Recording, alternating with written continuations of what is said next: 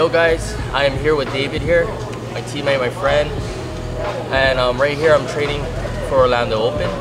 He's like about 220 pounds, he's a blue belt here, and I'm a brown belt, but I wanted to say in this video and talk about how me as a competitor and as an athlete, I could learn from any belts, from white all the way to black. And honestly, I love training with lower belts, not because of beating them up or anything, but I could practice my techniques. And also I learn a lot from them. Like here, David, he taught me some few pointers from a lot of positions that I myself never really focused on, and he has helped me. And one thing I wanted to show you guys was this thing that I've been practicing on, is my mount. So my mount game, David here, he's gonna get here on the bottom. Come a little bit here this way. So I'm in mount, and he's protecting his arms and his collar. But here I'm just gonna open this up and I punch this through here. And then my arm is gonna move his face this way, okay? So from here, moving in this position, I'm gonna push his face this way, okay?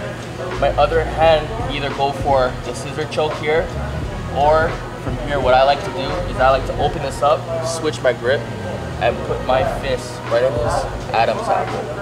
And this is gonna put a lot of pressure. It's so simple. These techniques are so simple that it actually works a lot. You don't really need that much of a fancy techniques.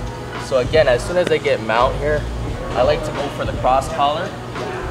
I go for the cross collar and I move his head looking towards this way. As he moves his head, I can go here, grab him for the scissor choke, or from here, I like to open it up, quickly switch my grips, and move my fist right into his Adam's apple, just to finish the choke. David, anything you want to say? I think definitely fighting under the bottom, like even I'm a bigger guy than Lakaya, like just with that collar control and the way that you're holding me down, like even if I'm bridging and trying to escape like really aggressively from that, just switching and then digging the knuckles into my Adam's apple, like you don't really expect it, there's nothing really you can do from it.